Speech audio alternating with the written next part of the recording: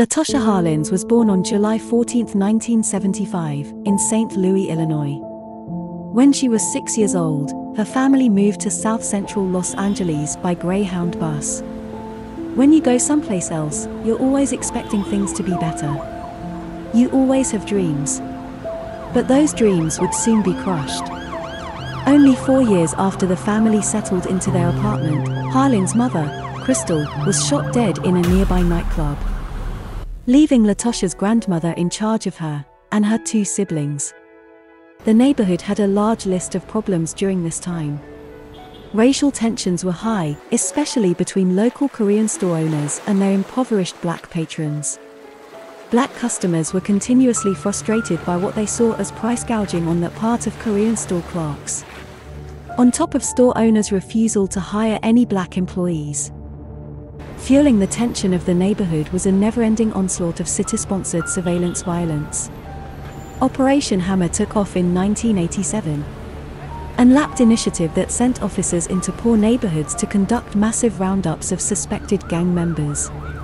From 1986 to 1990, 83 lawsuits against the lapped for excessive force resulted in settlement of at least $15,000. 2 weeks before Latasha Harlins walked into Du's Empire Liquor Market, a black man named Rodney King was pulled over by 4 lapped officers, 3 of whom were white, for speeding. The officers shot him twice with taser-stun darts and then brutally beat him with batons before handcuffing him. He suffered massive injuries, including several skull fractures, broken bones and teeth, and permanent brain damage. The day before Latasha Harlins' killing, the 4 officers were charged with felony assault. Her grandmother warned Latasha Harlins not to enter Empire Liquor unless she was planning on making a purchase. Everyone knew about the Korean owner's disrespect shown to black customers, and they tried to avoid it as much as possible. But, on the morning of March 16, 1991, Harlins did plan to make a purchase. She made the short walk to the market and picked up a $1.79 bottle of orange. After putting it into her backpack, which jutted out from the top, she made her way to the counter. According to a young witness named Ismail Ali, who was in the store with his older sister at the time, the middle-aged Soon Jae-do saw the girl and immediately started to yell. Harlins responded by lifting up her hand, which contained $2 bills, and explained that she intended to pay. Do, however, grabbed the girl by the sweater, and the 2 began to fight. Harlins begged her to let her go, but the woman wouldn't release her grip. To break free, the 15-year-old girl struck Do in the face 4 times, knocking her down.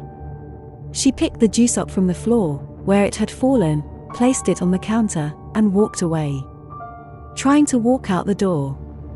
As the Harlins' back was turned, Do reached for her gun and aimed it at the back of her head, and pulled the trigger. The reaction to Harlins' killing was quick and bitter. Black residents protested outside of the Empire Liquor Market, and Soon Jae-do was taken into custody. A security camera tape showed the entire heart-wrenching event on fuzzy, silent film.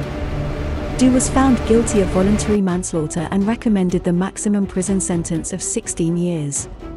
White Judge Joyce Carlin, however, gave Do probation, 400 hours of community service, and a $500 fine. Then released. The community simmered in anger.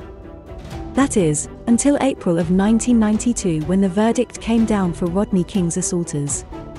After the 4 police officers that senselessly beat Rodney King that night in 1991 were acquitted by a mostly white jury, the people of South Central finally had enough.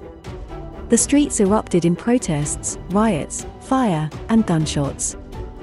For 5 days, Los Angeles burned, and the LAPD left much of the city to fend for itself.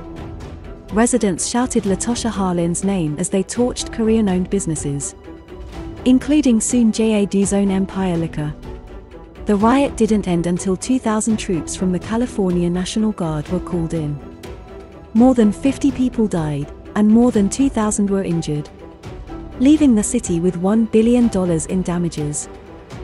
After these riots, a federal trial saw 2 of the lapped officers who beat Rodney King finally serve time for their crimes, although they only ended up doing 30 months in prison.